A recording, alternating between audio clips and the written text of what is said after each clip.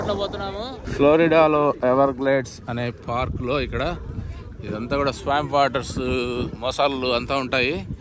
దీంట్లో air boat అని ఈ బోట్లు ఉన్నాయి. వెనక పక్క పెద్ద ఫ్యాన్లు పెట్టి తిప్పుకుంటూ పోతారు. ఎందుకంటే ఇక్కడ బోటుకి కింద మోటార్ పెడితే ఇది లోతు ఎక్కువ ఉంటుంది అనమాట, స్వాంప్స్ మాదిరిగా. కాబట్టి కింద తగులుతుంది. కాబట్టి అదేగాక కింద వాటర్ అంతా కూడా అంత తిప్పుతుంది. కాబట్టి దీంట్లో రకరకాల బోట్స్ ఉన్నాయి. ఇదిగో ఇలా లోపల కూర్చుండే బోట్లు ఉన్నాయి. ఈడ పైన కూర్చుండే వీళ్ళు ఆపరేటర్, డ్రైవర్ ఉన్నాడు. మా బోట్ ఏమో అన్ని బోట్లకి లోపలే కూర్చుండేటట్టుంది. ఈ ఎయిర్ బోట్లో పోవడానికి సుమారుగా $35 కట్టినాము టికెట్.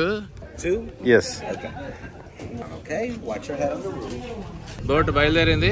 ఏమేమి జంతువులు, జీవులు కనిపిస్తాయో చూద్దాము. ఇవంతా కూడా చాలా లోతు తక్కువ ఉంటాయి. దీంట్లో చాలా మొసళ్ళు ఉంటాయి. ఇక్కడ పన్నామంటే ఇంకా వాటికి బఫే అని చెప్తున్నాడు ఆయన. దుమ్ము లేపేస్తాయి. ఇక్కడ అంతా కూడా బోట్ ఇట్లా ఉంది.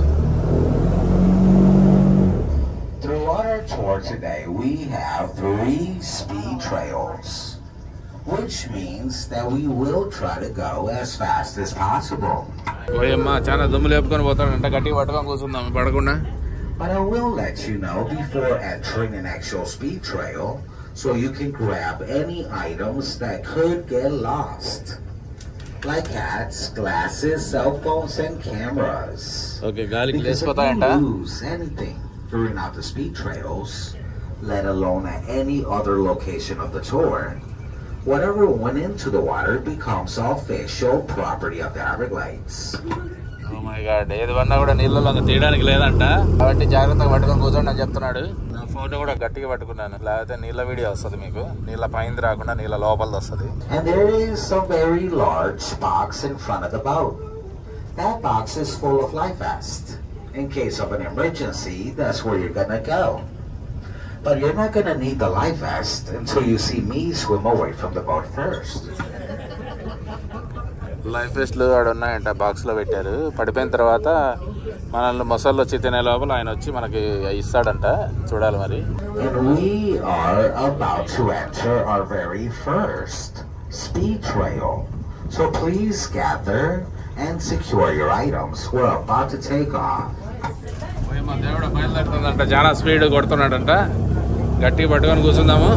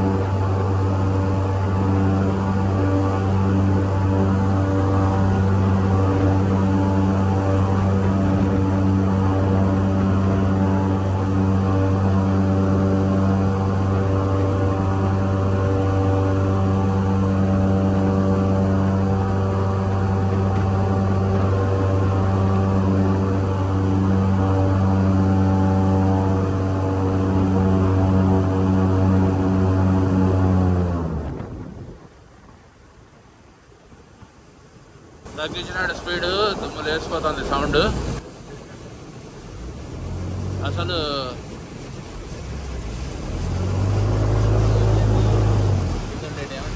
తామర చెట్ల ఏదో తామర చెట్ల మాదిరిగా ఉన్నాయి, కానీ వీటి మీద కూడా దుమ్ము లేపుకొని పోతున్నాడు బోటు. ఎందుకంటే దీనికి ఇంజన్ కింద లేదు కాబట్టి ఏం కాదు, పైన ఉంది.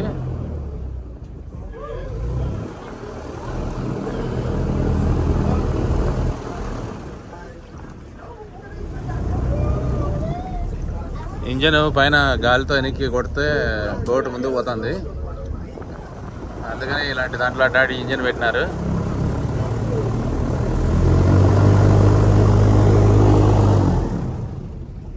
And everybody, welcome to the beautiful Everglades. The Everglades is also known as the endless river of grass. River of grass.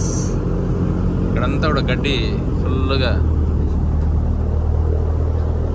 చాలా పెద్ద ఏరియా ఇది. సుమారుగా నాకు తెలిసి ఒక 100 మైళ్ళు ఉంది. ఇట్లా సముద్రం నీళ్ళంతా కూడా ఇట్లా వచ్చినాయి అన్నీ కూడా.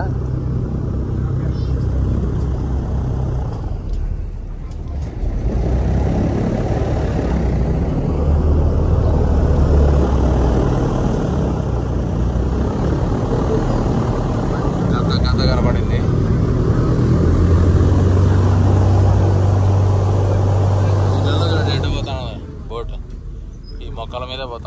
This location that we just entered is known as Vulture Island. Vulture Island, అక్కడ vultures ఉన్నాయి.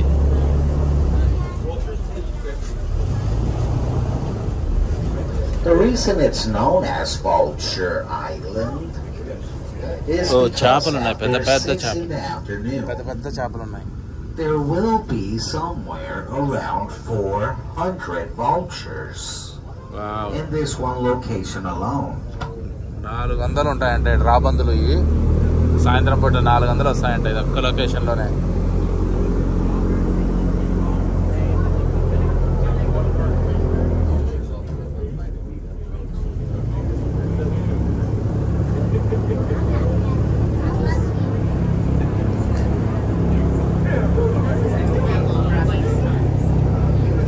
ఇదంతా నేచర్ కన్జర్వేటివ్ పార్క్ అనమాట. ఇక్కడంతా కూడా అక్కడ కింద చాలా లోతు లేదు, కింద కనిపిస్తుంది ఆల్రెడీ భూమి. బయటికి చేతులు పెట్టద్దు అన్నాడు. క్రొకడైల్స్ వచ్చి తీసుకొని వెళ్ళిపోతాయి. చాలా ఉంటాయి ఇక్కడ, కుప్పలు కుప్పలు ఉంటాయి మొసళ్ళన్నీ కూడా. There are 2 types of vultures here. The first type is the black vulture, which has a gray head. Then there's the turkey vulture, which has a red head. 2 రకాల రాబందులు ఉన్నాయంట ఇక్కడ. ఒకదానికి తల మీద ఎర్రగా ఉంటుందంట. ఇదంతా వోచర్ ఐలాండ్ అంట. ఇక్కడంతా కూడా ఫుల్గా రాబందులు కనిపిస్తాయేమని చిన్నగా పోతా ఉన్నాడు.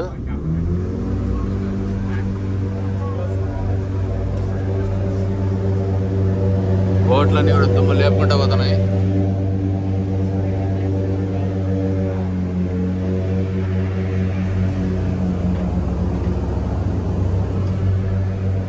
దీంట్లో చేపలు కనపడినాయి. But the vultures will not have a single feather on their heads, while the young vultures will have a full set of feathers on their heads.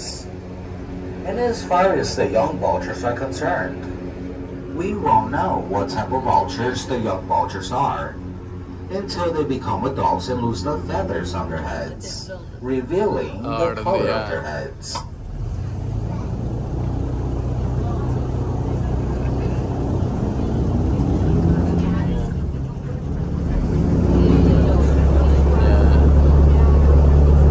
అక్కడ ఉంది ఒకటి రాబందు, అది అడుగుతూనే ఉన్నాయి.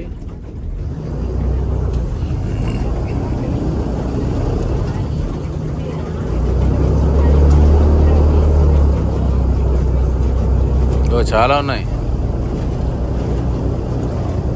పడుకొని కూడా ఉన్నాయి.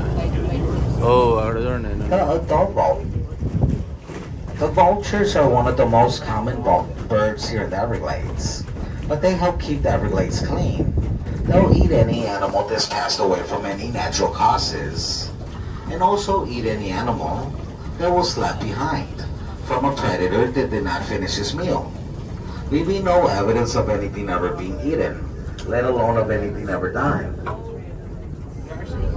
సో ఇవన్నీ కూడా చనిపోయిన జీవుల్ని తింటాయంట ఈ వోచర్స్. కాబట్టి ఈ ప్రాంతాన్ని అంతా కూడా క్లీన్గా చేయడానికి చాలా దోహదపడతాయి. కుప్పలు కుప్పలు ఉన్నాయి సార్. చనిపోయిన జంతువులనే తింటాయి, ఏం చంపి తినవు. కాబట్టి చూడండి కుప్పలు కుప్పలు ఉన్నాయి.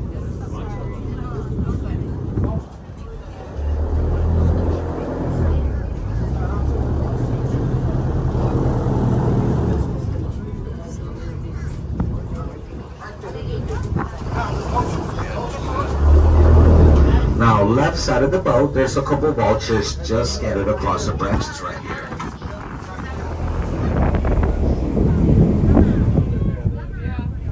రాబందులు కుప్పలు కుప్పలు ఉన్నాయి, ఎన్ని ఉన్నాయి చూడండి.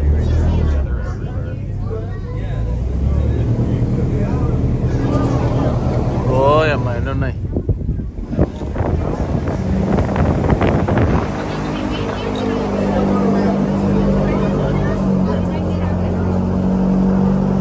అటుపక్కలో కనపడడానికి బోట్ ని తిప్పుతున్నాడు. Now right side of the boat, in a second you're gonna start seeing the vultures on your side. There's two right here in these branches right here, and you'll see a couple more scattered across the branches right over here.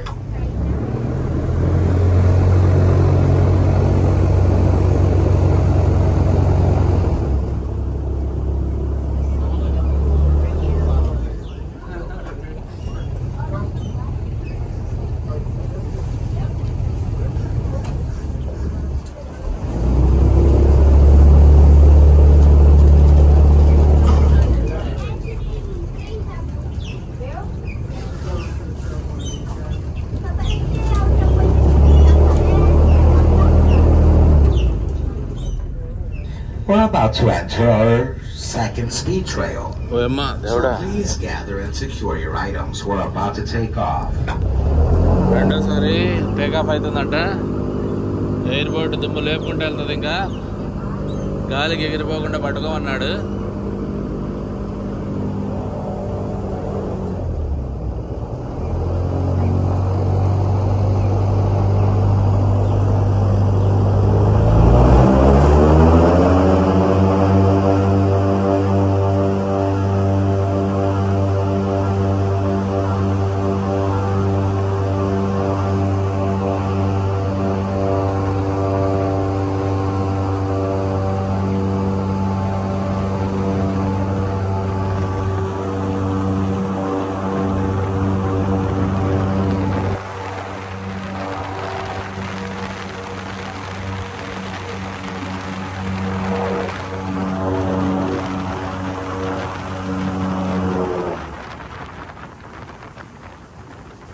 The reason this location is known as the Shiner Hole is because about 70 years ago, this location was filled with tiny little fish called shiners. The shiners are still here. What happened was that tall grass that you see on either side of the boat, at some point that grass started shifting and moving around, opening up pathways to other locations of the Everglades, giving the shiners an opportunity to go deeper into the Everglades. So they're still here, just more spread out throughout the Everglades.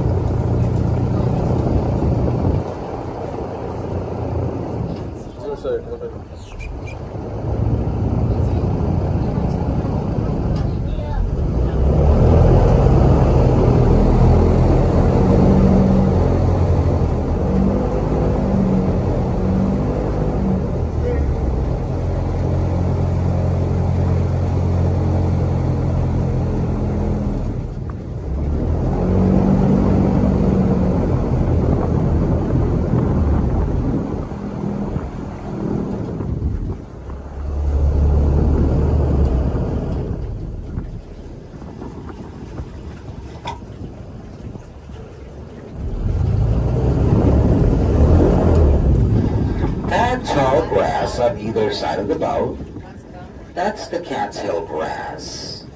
The cattail grass was introduced to the Everglades in the early 1900s.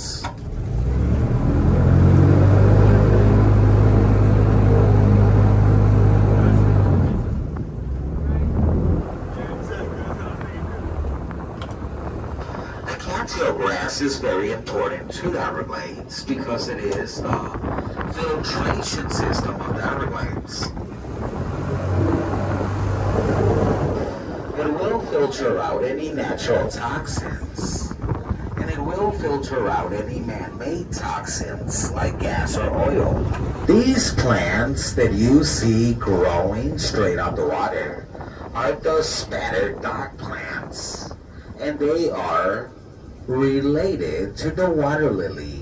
That's why they look so similar.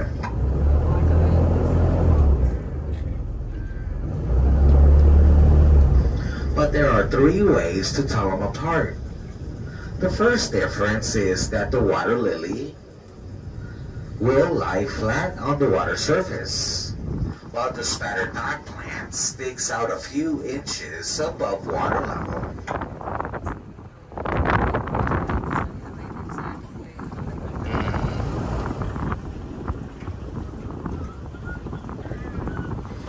The second difference is that the leaf on the water lily is rounded off, almost like a perfect circle, while the leaf on the spattered dock plant is oval shaped. And the last difference is that the water lily will produce a beautiful white flower, while the spattered dock plant produces a beautiful yellow flower.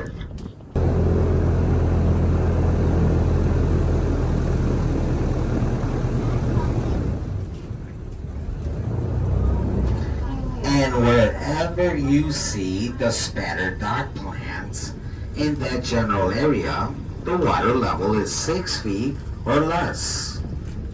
Wow. Majority of this location is below the 6 feet mark. It's about 3.5 feet deep.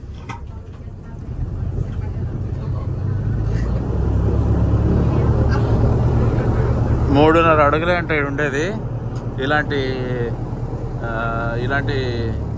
మొక్కలేమో ఉంటే మహా అంటే 6 అడుగుల లోతు ఉండే దగ్గరే ఉంటాయంట ఇవి.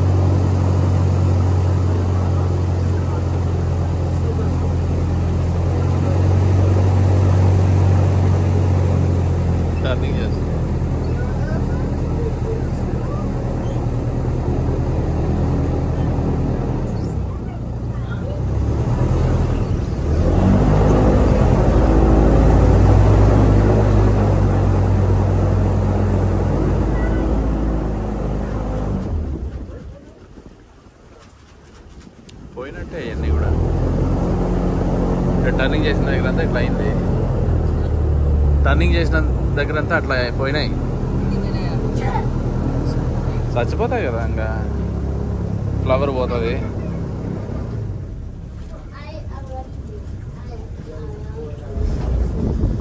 About 65% of the canals here in the Everglades, including the canal we're on right now, were dug out in the 1920s.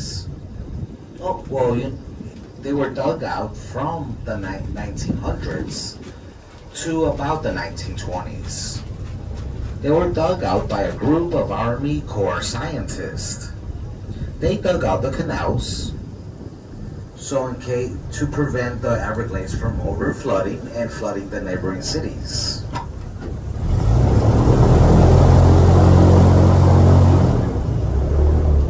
Halfway through, they changed to a complete different project. Their second project was to dig out the canals so they can drain the Everglades and get to the land and use it for construction of homes and buildings. but the constant rainfall in Florida prevented that from happening.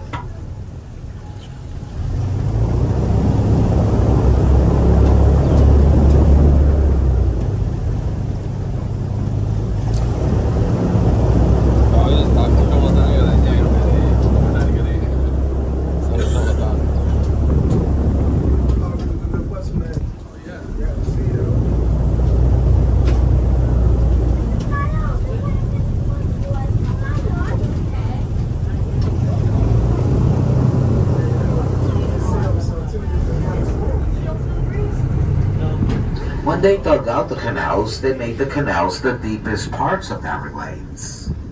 The canals go from 35 feet to about 42 feet deep.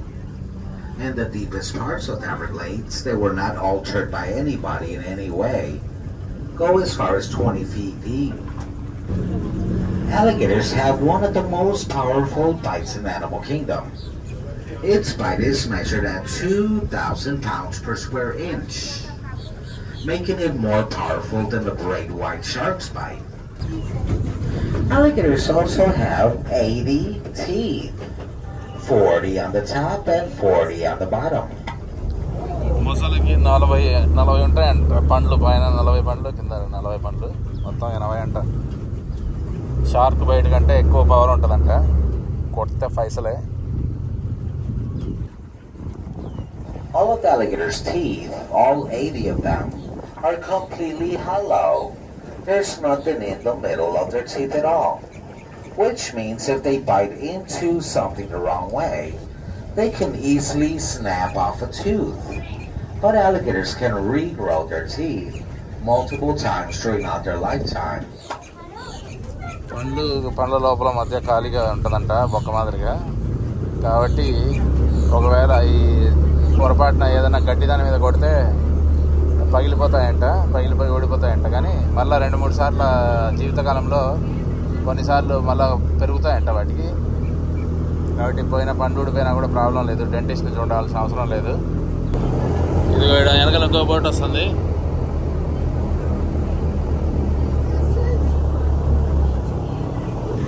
One of the most common questions I always get asked is, what do alligators eat out here? Well, pretty much anything they see. Birds, fish, snakes, turtles. And once in a while, they will try to eat other alligators. Matter of fact, male alligators are known to eat their own young. The first is to go a whole year without any type of food. While the second ability is to go underwater and stay underwater on one breath for about 6 hours. Wow. 6 గంటలు ఒక్కసారి గాలి పీల్చుకొని 6 గంటలు ఉంటుందంట లోపల. మనం 6 సెకండ్లు ఉంటాము. The average size of a female alligator is 7 feet, while the average size of a male alligator is 8 feet. But there are some alligators that do get larger than the average size alligator. Perfect example is the dominant alligator of this area, which is at 11 feet and about 300 pounds. There's thousands of dominant alligators across the state of Florida, including the Everglades. But there are 2 requirements for alligators to be considered dominant alligators. The first requirement is size. It does need to be larger than the average size alligator. Second requirement is that it does need its own territory. Only dominant alligators have their own territory, which runs somewhere between 5 to 6 miles. Because dominant alligators have their own territory, they're always in constant fights with other alligators. They want to take away their territory.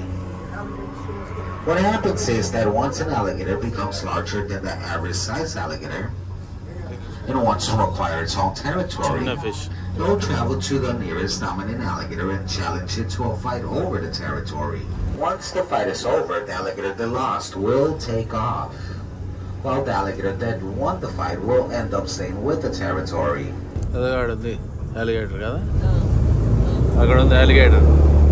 There is an alligator. There is an Right, alligator. left side of the boat, right there's an alligator. Hold on, let me respin the boat around. Hold on.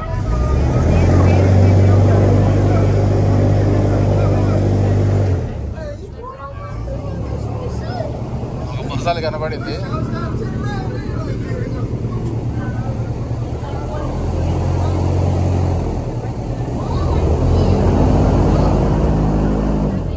Right side, right over there. Left side, I'm going to show you the alligator in a second. Just let me spin the boat around.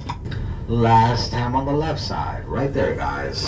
Now, as far as alligators fighting, I already mentioned that they fight over territory. But the other times alligators really fight amongst each other is over food. Regardless of what the food is and how it got there, they'll fight amongst each other until there's one alligator left to claim the food for itself.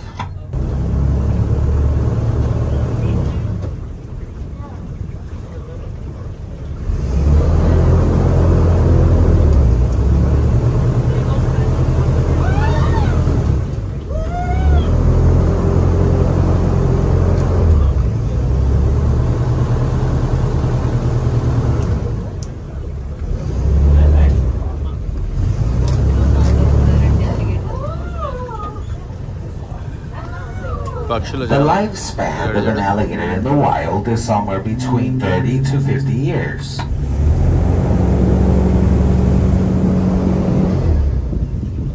But in captivity, like in a zoo or a habitat for alligators, they do tend to live a little bit longer, somewhere between 40 to 60 years.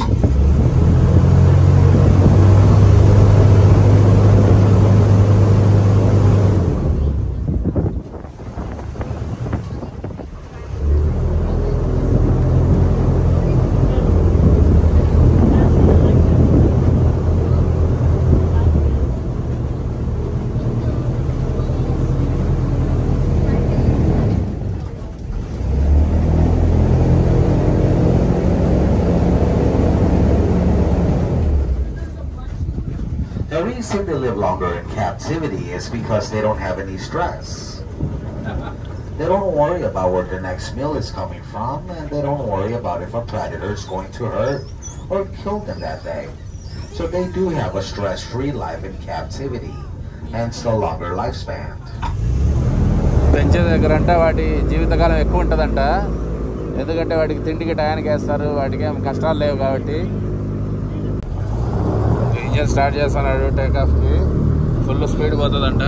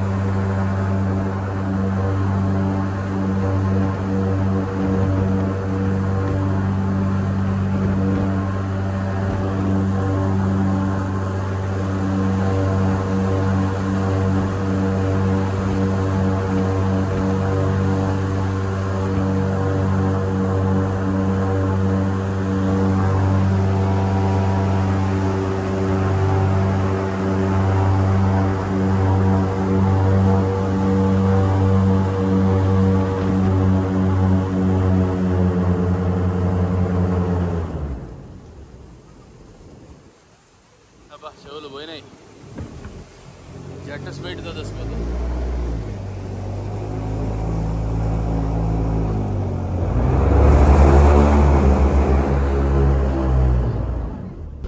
The only things alligators really know how to do is eat, sleep, capture food, and avoid danger. That's it.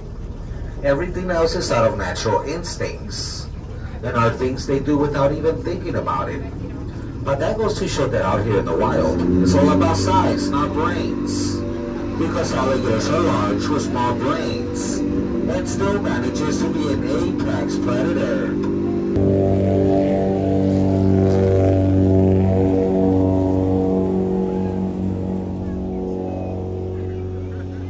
And just a few differences between alligators and crocodiles. The first difference is color. Alligators are black, while crocodiles are dark beige, almost like the color of wet sand. Second difference is the shape of their mouths. On an alligator, its mouth is short and rounded off at the end, while on a crocodile, it's wide at the base where it meets the head and comes to a point at the tip of their nose. And the last difference is temperament. Alligators are very lazy, easygoing animals, while crocodiles are very aggressive. Ladies and gentlemen, beyond this point, if we run across any wildlife, regardless of what type of animal it is, I cannot spin the board around and show both sides. So whatever you see on your side stays on your side. These trees that you see growing straight out the water are the pond apple trees. And that's because for 6 months, they produce a fruit that looks like a green apple. By now, the fruit's already fallen off and will not grow back until late spring. The fruits themselves are known as swamp apples, and they are not edible to us because they do have a toxin in them called narcic, which if you eat the fruit, it will cause seizure-like symptoms. The Everglades is 5,000 square miles, and it is the largest ecosystem in North America. 5,000 square miles ఉందండి. And the Everglades is not a swamp. The Everglades is the shallowest and slowest flowing river in North America. That white building directly in front of us is a water pump station. There's about 200 water pump stations scattered across the Everglades.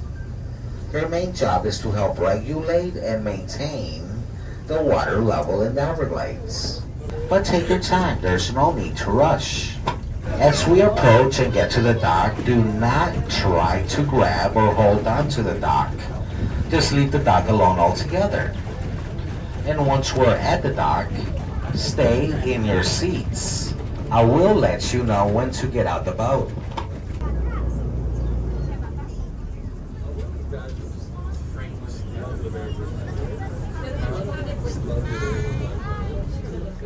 Hello. Hello.